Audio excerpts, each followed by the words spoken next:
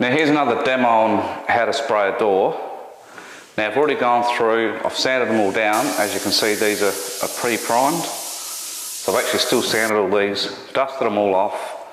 Then I've actually gone around and brushed all the edges. The thing with airless spraying, it doesn't really get into the grain of the timber the same. So you really want to brush all your edges first. Now I'll be spraying this with a 515 tip, so it's a rather large tip. Now normally when you spray, if you start at the top and go down, at least when you get to the bottom of the door, if there happens to be any dust there, the spray should just blow it away for you.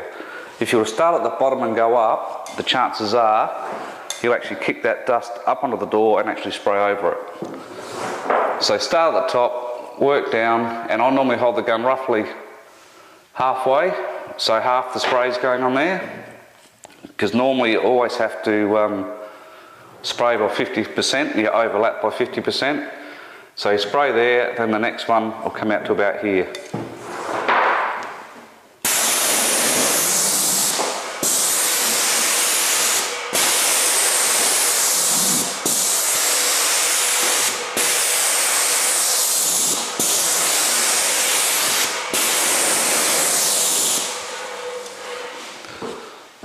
And there we go.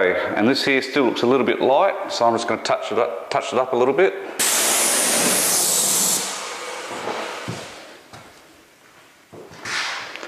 And there, that's how you pretty well spray a door.